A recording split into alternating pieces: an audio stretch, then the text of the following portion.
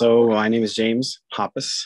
I'm on Instagram as Chuddies. I'm very honored to be a part of this panel. This is a great experience for me, a very new experience for me. I've never really shown my photography in an official capacity. And from the previous presenters and the current presenters, these are some of my absolute favorite stereo photographers and great references for all things stereoscopy. So this is a great opportunity for me. So thank you very much.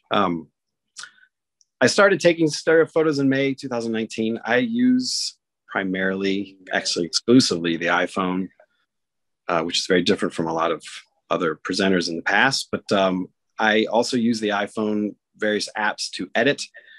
I do the side step or cha-cha method, as many other people do. I have a couple guidelines that keep it consistent for me, and these work for me. I don't know if they're going to work for everybody else, but I keep my arms very locked in my chest.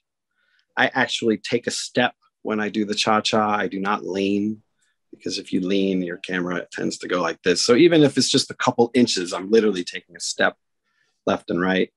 I take as many shots as I can, much to the dismay of my family. They know what to do when I scream freeze. I sometimes take 10, 15, 25 combinations, and I choose the best combination to produce the most balanced stereo photo. It's not always from the same combination. Sometimes the left from combination A is matched with the right from combination D, and that actually produces the best balanced stereo photo. So another method I do is I use the burst feature on the iPhone. And I know other people do this, but I do this when I am traveling in a car and I'm not driving. Let's make that very clear. Do not do this if you're driving, but or a train or anything that has steady movement. You can just literally hold the phone level, press the button and keep it pressed. And it takes a really rapidly taken series of photos. And out of that, you choose the two that are the best combination for your photo. But the problem there is that you end up with 25, 30, 40, 50, sometimes 100 photos. You really have to do the work and crossing your eyes and relaxing and finding the right one to match up. So I'm just going to jump into it, share my content. It'll just take a second here. So this is one of the first stereo photos I ever took. And this is a good example of why I do not use the app, the camera feature on the app. I just use the normal iPhone camera. There's too much to line up for me on the apps. For me, I know other people use it, but for me, there's too much to line up the grids. And you can see in this particular photo, it's a little distorted, but I saved it. This place in Italy was a photographer's dream. I could take photos very easily here. I trimmed the right side. So if you notice, the right side, the right photo is narrower than the left. However, the content matches. What I trimmed was content that didn't match beyond the wall, beyond that flower pot on the right side. So you end up with a photo that has two different sizes, but the content matches. That's something I do a lot. I'm sure other people do that as well. This was one of the first photos I took with the burst that actually I really, really liked. I love taking photos of pylons. I know it's not the most flattering feature on our Earth's landscape, but it's a stereo photographer's dream. The lines really give you a good way to balance a photo. This is one of the first I took. These photos are actually about 6 or 7 apart on the burst sequence that I was talking about. So they're not taken next to each other. They're far apart. But I like how the lines just kind of pop over your head. Here's another example of a pylon photo. Normally I would cut out the foreground, but this kind of matches and it's balanced. I lined up the trees. There's another pylon. This one's in Italy.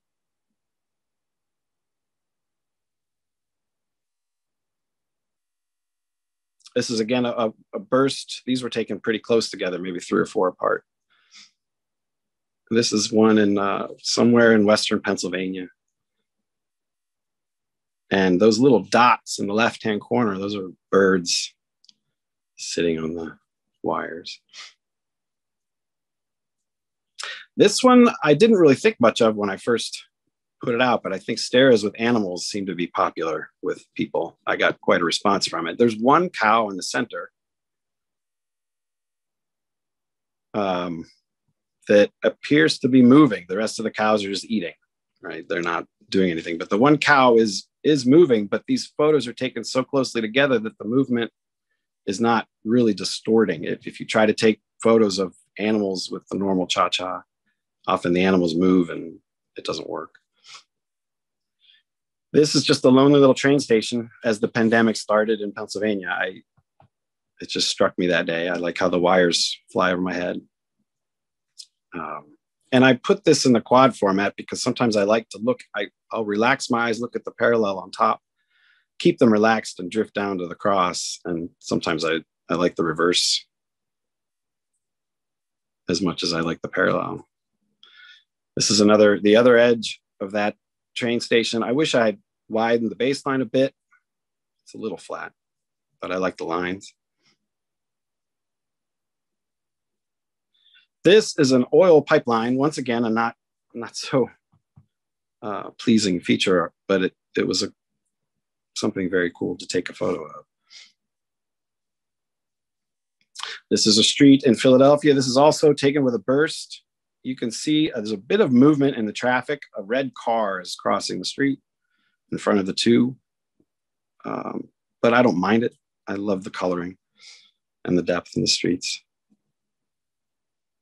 This is a good example of the depth you can get in the burst method. That farm is really far away, but if you zoom in, you can still see depth and detail. The lighting, that's because it was really early in the morning, and it's also through a car window. Normally, I like to roll down the car windows, but my kids were sleeping, so I didn't want to wake them up. But if you really zoom in, there's depth in that farm in spite of how far away it was. I literally put the phone down on a piece of paper in Rome in the Pantheon, and I took as many combinations as I could. Click, slide the paper, click, slide the paper, until I started to get strange looks. And the security kind of walked towards me. But I think I got the depth in the light. I like this photo. This is my daughter putting her hand through a slime bubble. This bubble is not fleeting. It doesn't pop. So I'd like to take credit for that, but it was very easy to take it. Her putting her finger in that did not pop it. But you can see how it bends. And you can actually see the photo indent. I took this. A lot of people take photos of water droplets. I thought I'd give it a shot. This was hard because the cha-cha so close up is really difficult to do. I think I captured the reflection well enough, though.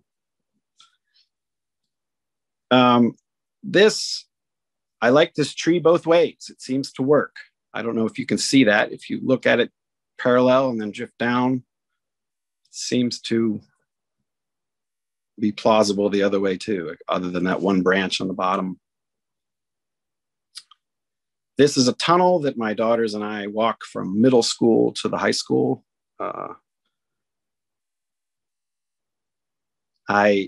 We take a lot of photos in this tunnel. And this is another example of how good they are at freezing. And also I like to look at the parallel on top and then drift down and look at the reverse on the bottom. I like the effect. Another tunnel, or I'm sorry, this is a class, a school. Right as the pandemic started, we were able to go in and grab the supplies out of the school before they shut the school down completely. So I was able to grab a picture of these long hallways in the school. Normally they're filled with kids, but I like the reflections in the tile. It makes you refocus. So you're focusing on the red and then you have to refocus again on the tile, on the reflection. This was just a random street in Rome, late night. There's a lens flare and there's movement. So I'm not too thrilled with this one, but it was well received on Instagram. So I decided to include it. I wish I'd waited until that person on the scooter had driven off, but I didn't. This was a dam in Nevada. I wish I put a little bit more of a baseline on it, but that walkway was only so wide. I couldn't really step any further over. So it does flatten out. This is just a little trick, I guess I played. The drops in this one are on a car hood, and there's a reflection of a tree. In the first one, the top is parallel, the bottom is cross. The drops are in focus. The reflection is not. In the next one, the drops are out of focus and the reflection is in focus. I kind of did the same thing with here. This is actually a photo of a pylon reflected in water. The reflection of the pylon was upside down. So I turned this photo upside down. So the pylon is right side up and there's depth in the plants. The first one, I lined up the reflection. And in this one, I lined up the leaves in the bottom of the pond. And you can see there's a little drop on the right side, which bugged me at first, but I kind of like it now. It reminds me I'm looking at water, I guess.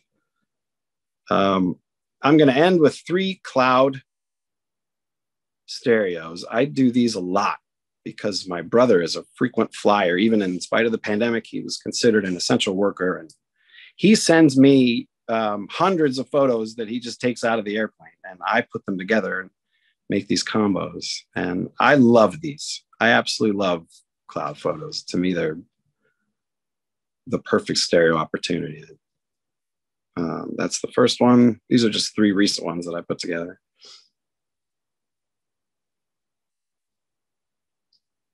And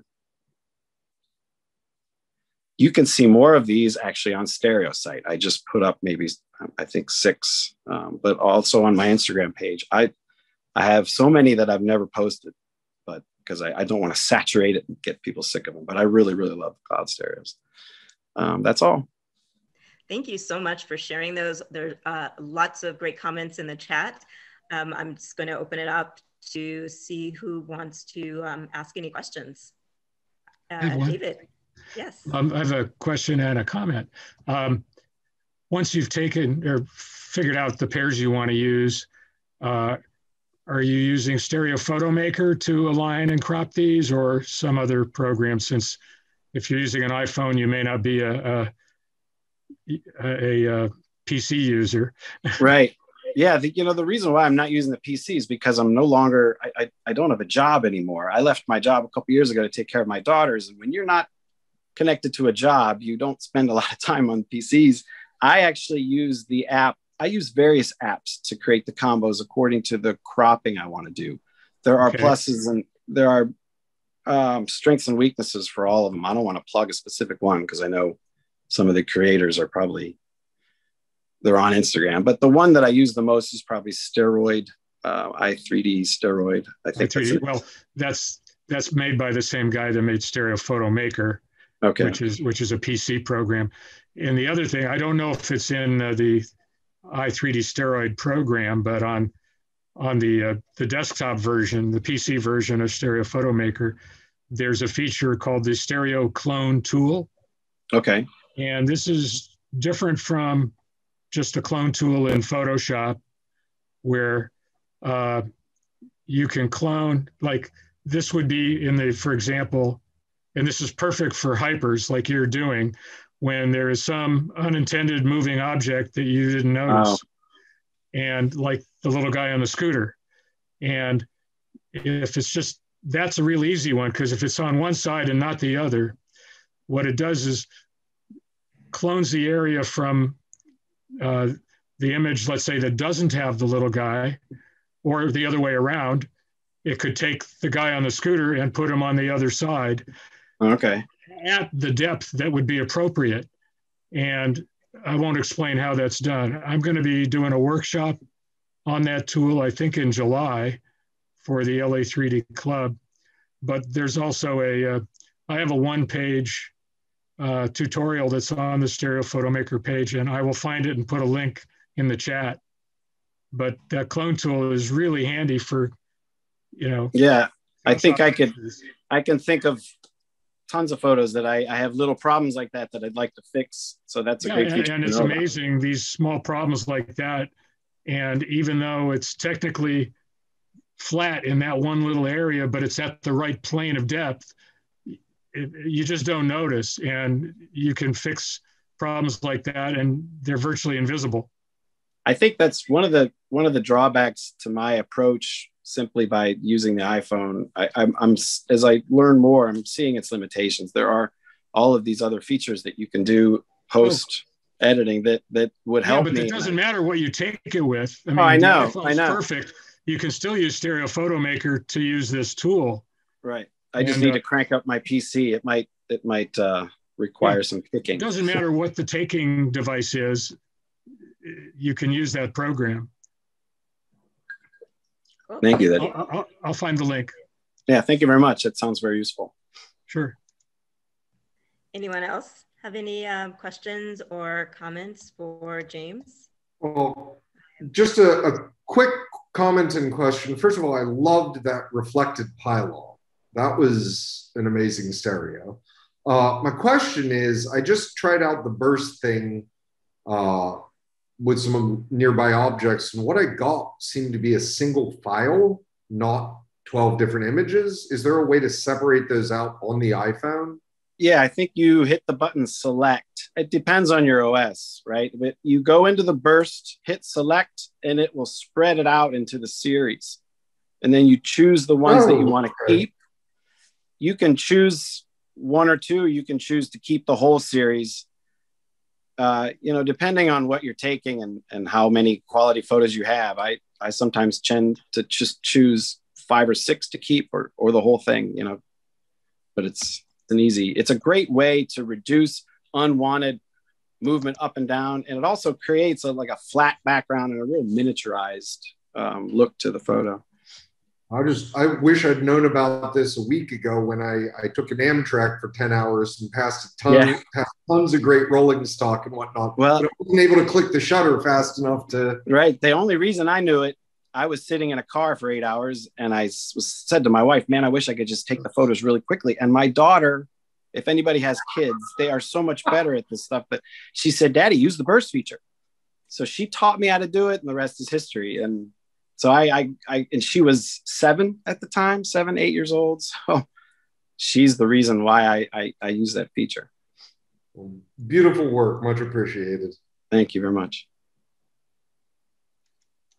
Have a couple more minutes. Any questions for James? I did see that Pascal dropped a link to his gallery on Stereo Site in the chat. If anyone missed that there, so we might have to scroll up a bit because there are so many comments on how excellent your work is, James. And then I see that David dropped in the link to the instructions for the Stereo Maker, Stereo Clone Tool instructions. So check those out. Any other questions or comments? Well, thank you, James, so much for agreeing to come and share your work. And thank you very much for having me. It was a great experience.